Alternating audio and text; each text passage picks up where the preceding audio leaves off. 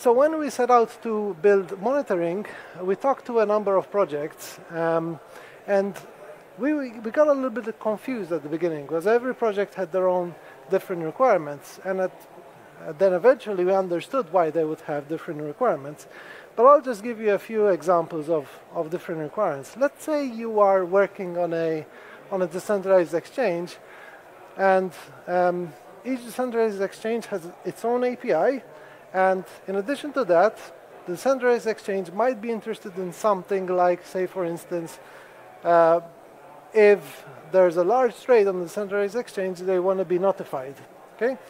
On the other hand, if you're working with an L2, they might be interested more about, for instance, statistics about gas or statistics about the large withdrawals on their canonical bridge.